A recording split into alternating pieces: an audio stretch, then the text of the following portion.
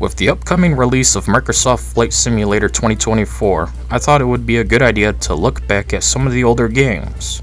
While everyone and their mother has heard of and no doubt played the atrocious Microsoft Flight Simulator X, I want to cover something in between X and the oldest of entries that LGR has covered. Please sit back, relax, and enjoy the flight.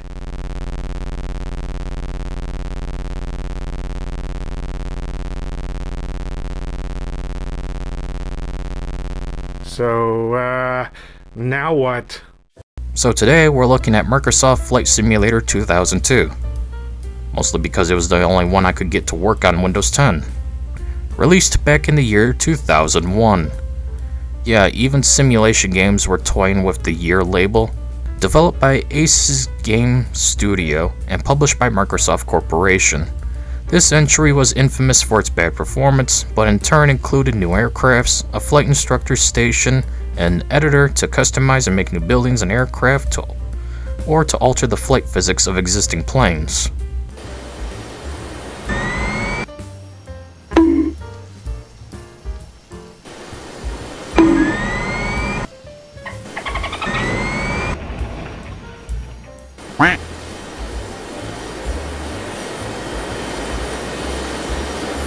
Yeah, like I said, customizing existing planes and flight physics. Ain't it just grand?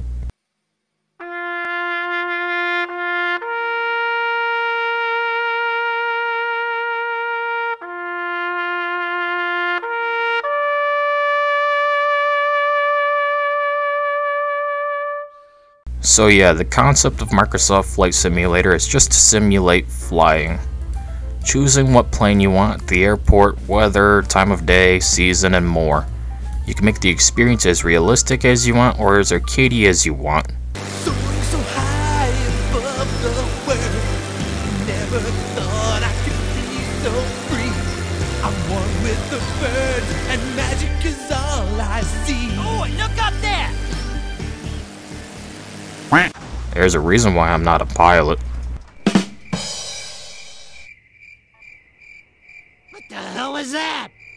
So once you pick your airplane, airport, and desired settings, it's time to disable the brakes, flip on your engine switch, and throttle up.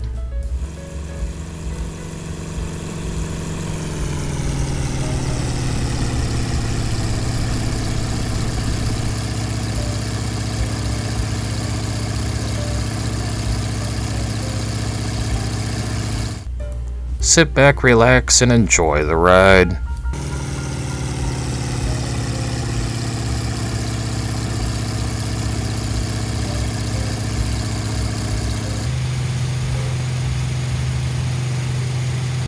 Okay, now what? Well, this is the entire game in a nutshell. The series was always like this, but the later entries did include improved graphics to make air travel less droll and drab. I mean, just look at the game. It's not that good looking, even for the time. Copy and pasted buildings all over the place.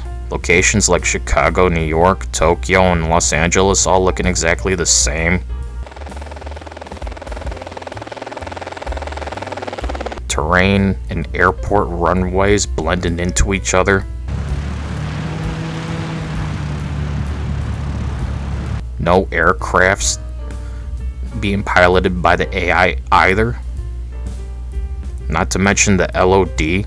Even with a modern system and maxed out settings, the game looks awful. NANI? What the hell is even that?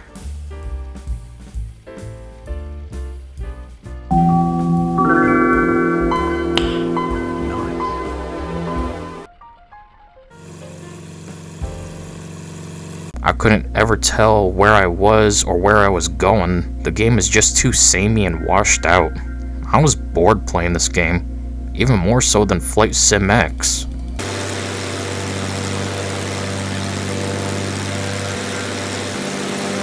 Not to mention the camera leaves a lot to be desired, as it's just a mess and nauseating to deal with, constantly having to adjust it back to where I want as it spins all over the place.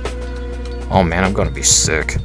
Thankfully, once I figured out some of the camera control, it was less annoying, but still, it It's not a good camera if I have to fight it all the time, like an early 3D platformer.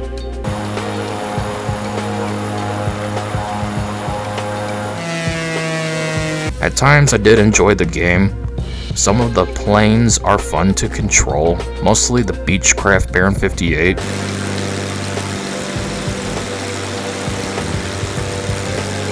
Or the Mooney.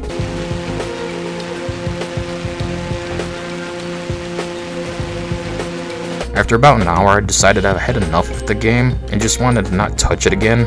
It makes me want to actually go install Google Earth Pro and use its built-in flight sim instead, which says a lot.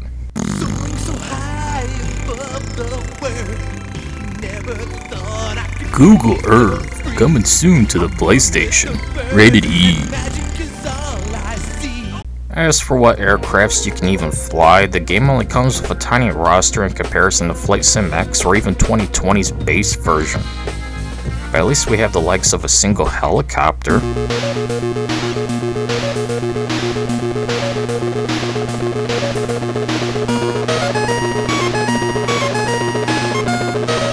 we even have a glider. Okay, I don't think I set this up quite right. Let's just move on to the other aircrafts. A World War I plane. We have a World War II plane as well.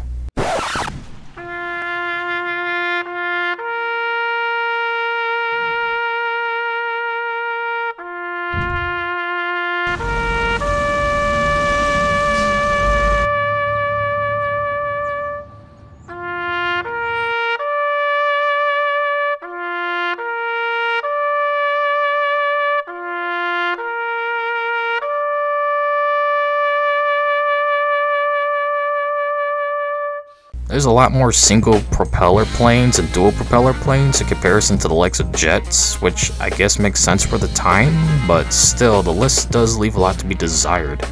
Of course, this just means if you can even find some, just look up some custom-made content by the community for tons more goodies. As for what's on offer, it's okay. Funny enough, we have a Boeing here, and well, it's a Boeing alright.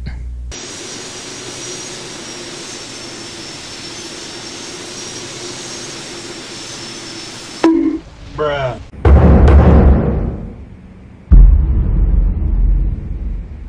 Well, that's about all I can say regarding this game. It's ugly, it performs well on a modern computer, and it's lackluster in terms of content. But hey, it's from 2001 after all. You can't always expect great things from 2001, right? I mean, it was 2001. Oh. Never mind.